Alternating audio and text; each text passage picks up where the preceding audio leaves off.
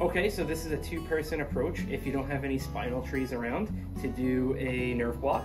What you need is ultrasound probe, your anesthetic, some IV tubing, any needle you could find, and a pair of shears.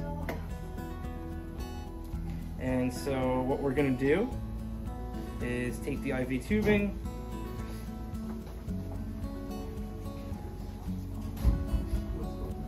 clamp it, use the shears to cut. We can attach our needle,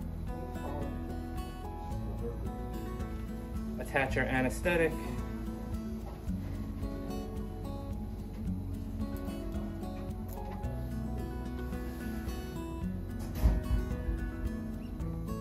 flush the line.